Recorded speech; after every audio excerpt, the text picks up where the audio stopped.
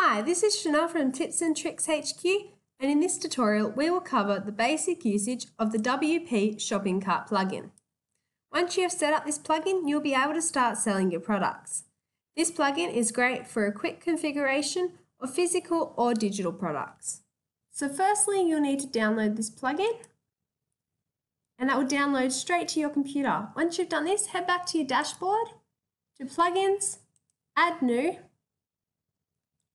Upload Plugin, choose File, and I'm going to download the Simple PayPal Shopping Cart, so I'll double click on that one and install now. Once it's installed, you'll just need to activate the plugin.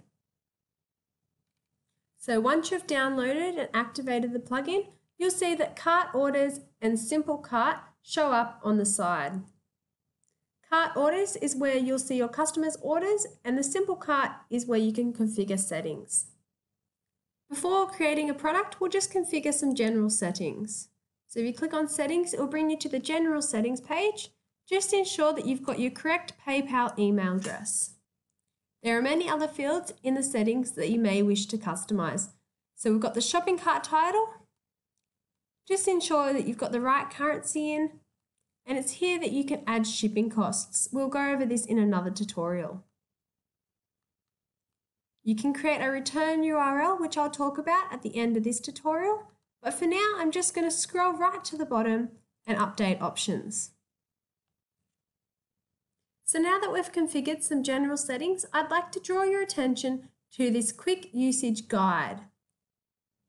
So it's here that you can copy the shortcodes that will allow you to create an add to cart button, as well as create a shopping cart. So firstly, I'm going to copy this shortcode here, and we will create an add to cart button using a post or a page. So in this tutorial, I'll create a page, Pages, Add New, and I'm going to sell a t-shirt. So t-shirt, and then all I need to do is simply paste the shortcode I've copied.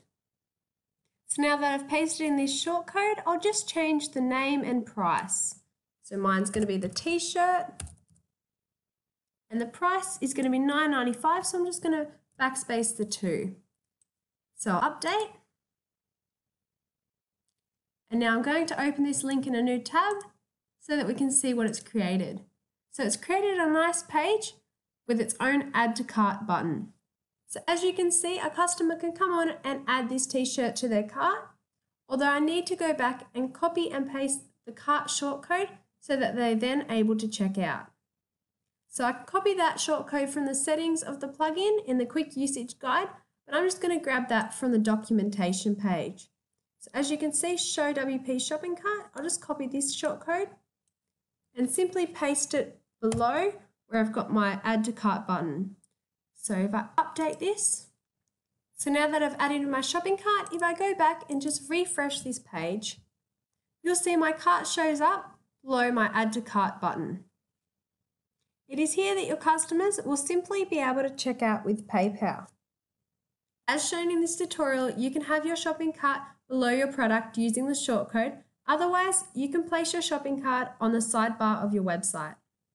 Now that we've created our product, we'll go back and we'll create a thank you page where customers will land after a successful purchase. So we'll add new, and I'll just call mine thank you. So I'll add in a short description. So now I just need to publish that out.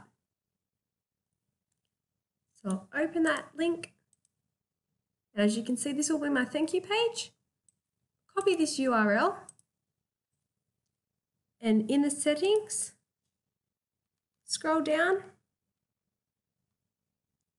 and here in the return URL, I'll post that,